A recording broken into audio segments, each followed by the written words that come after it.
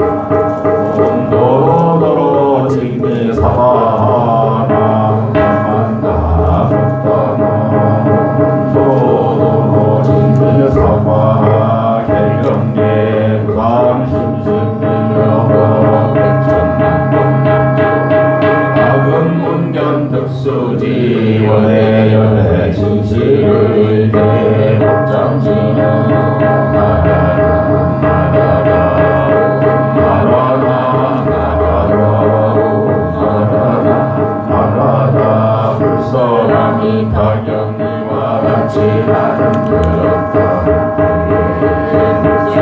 사위국행어운이 돕는 절에서 큰 미국은 1250과 거기 높은 큰 나라 하늘로 여러 사람들이 자라는 이들이었다는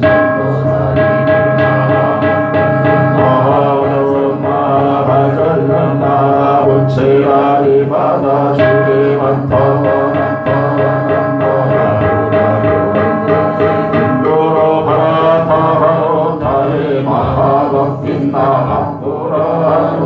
타와 같은 문제야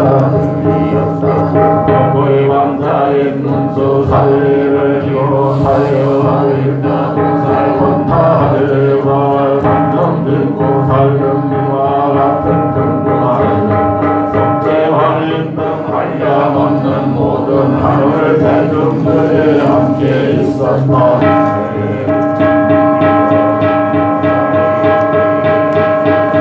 여기로 사적으로 10만원 불도를 직감하는 나이라는 세계가 있는데 아미타불이시며 지금도 설법을 하고 계시느냐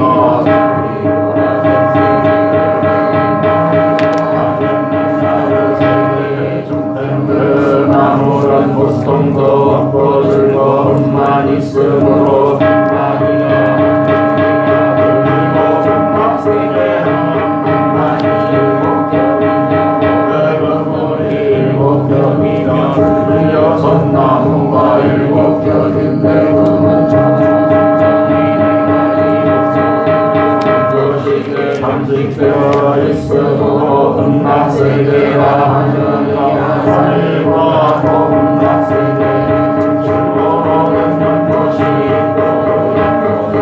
여덟가지 궁궐이 있는 물로 가득 찼은 그런 바닥에는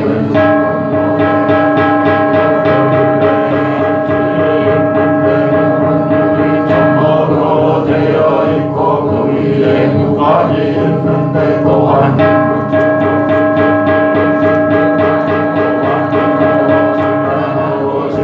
있게 꾸며져 있느냐 그리고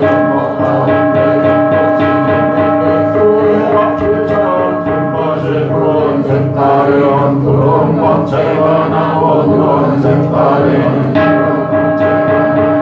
붉은 색깔은 붉은 광채가 나고 흰 색깔은 흰 광채가 나서 미묘하고 향기롭고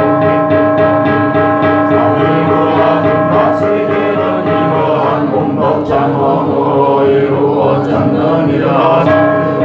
보자 부처님 세계는 항상 하늘은 마리엔 그리고 황금으로 다니고 한날 위시에 앉으리로 나라 중생들은 새벽마다 바구니에 여러가지 아름다운 것을 향하고 나를 절대로 다니면서 신나는 부처님께 공양하고 아침 때가 되면 동국으로 돌아와서 식사하고 산책하는 세계는 이러한 공덕전험으로 이루어졌느니라.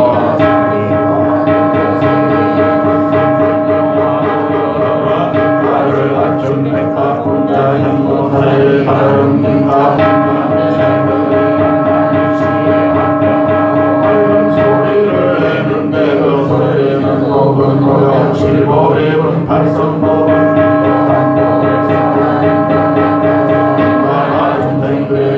소리를 듣고는 다 부처님을 생각하고 스님들을 생각하느냐. 너는 이런 새들이 정말 제어로 생긴 것이라고 말하지 말아라. 저 부처님 세계는 지옥하기 축생 등 사막도가 없기 때문이다. 부처님 국도에는 사막도라는 어찌 사실이 있겠느냐. 이와 같은 세계는 모두 아미타불 법문을 걷기 위하여 하여로 만든 것이다. 가벼운 바람이 불면 고대 나무와 고대 눈물에서 분명한 소리가 나는 아름다운 눈물이 한꺼번에 들리는 듯하여 이 소리를 듣는 법문을 생각하고 스님들을 생각할 마음이 원하느냐. 부처님 국도는 이러한 공덕전험으로 이루어졌느냐. 사기불화는 어떤 때였으나 저 부처님을 어째서 부처님의 광명이 하얀 것이와 세계를 두고 비추어도 할 일이 없어도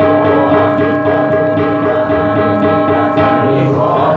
부처님의 목숨과 권하라 백성들 목숨이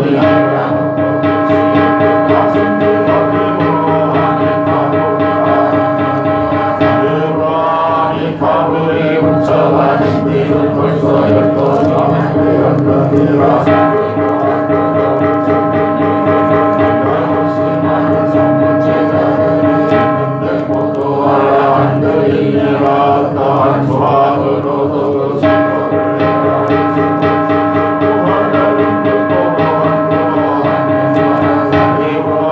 부처님 국도에는 이러한 공덕전험으로 이루어졌느니라.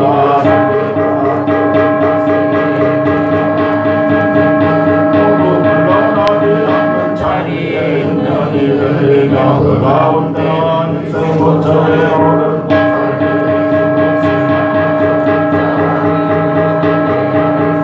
다만 한 장 없고 하이 없는 낯은 저 결연할 뿐이라.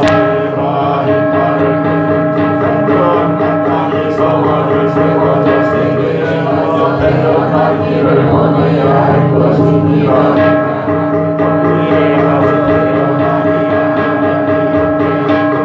착한 사람들과 안되고도 살 수 있는 까닭이니라.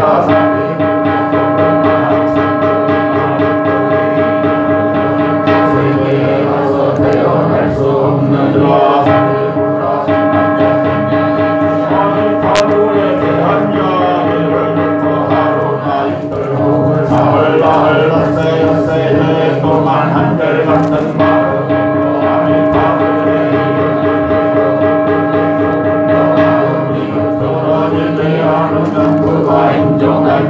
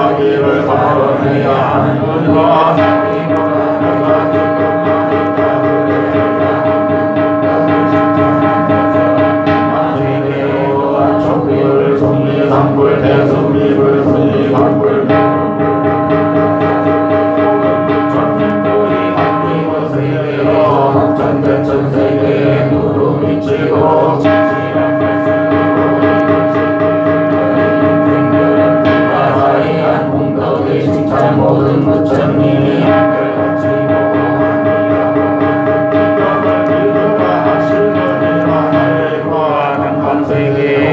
어둠불, 명문광불, 대염병불, 순리광불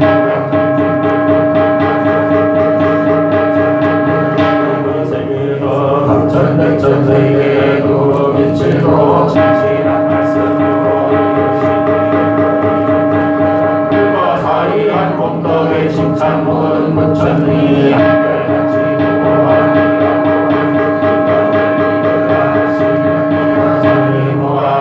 세계의 무량수불, 무량성불, 무량광불, 대광불 부처님들의 갓길 거세에서 정토전 세계의 도로 빛이 도로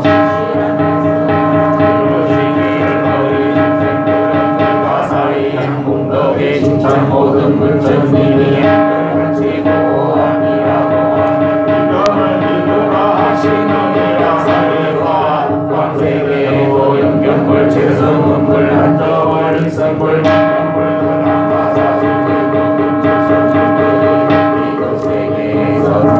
천세계의 도로 빛이 도로 진실한 말씀으로 불과 사이한 공덕에 칭찬 모든 부처님이 한결같이 보아미라고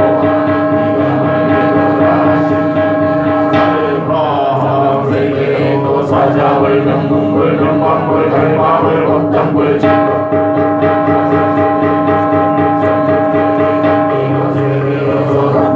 천세계의 도로 빛이 도로 진실한 말씀으로 이루시기를 너희 중생들은 불과 사이한 공덕에 칭찬 모든 부처님이 한결같이 보아미라고 하는 이경을 믿으라 하시느니라 사리불화 삼천세계의 도범불 수광불 향상불 향광불 대염불 견생보화 운신불 수광불 보화덕불 견일체불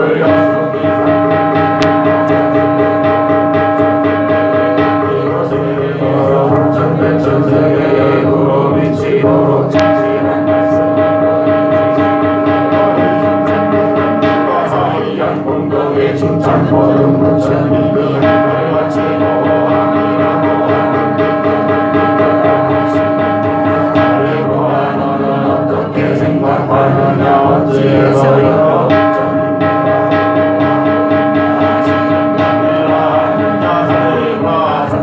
선녀인들이 정의를 법하시니 여러 부처님의 계보하고 영영하심이 되어서 최고 최상승이 깨달음에서 물러가지 그러므로 너희들은 내 말과 여러 부처님의 말씀을 잘 믿으시니라 어떤 사람이 아미타불 세계에 바로 나였거나 지금 바로 나거나 혹은 장차로 나는 이런 모든 죄고 죄상승의 깨달음에서 물러나지 아니하여 저세에서 서세어났거나 지금 장차되어갈 것이니라 사리와 그러므로 신심이 있는 선남자 선녀 이름 마땅히 극락세계에 지금 여러 부처님의 불과 사이한 공덕을 칭찬하듯이 부처님들은 아무리 어렵고 드물게 있는 일을 하여서 석가세존이 흐리고 성경이 흐리고 군대가 흐리고 중생이 흐리고 생명이 흐리고 타각세에서 최고 최상승이 세상에 이로운 법을 설한다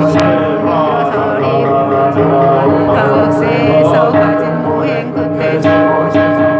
깨달음을 얻고 여러 세상을 위하여 이미기 어려운 법을 설하는 것이 참으로 어려운 일이니라 부처님께서 마치시니 사리불과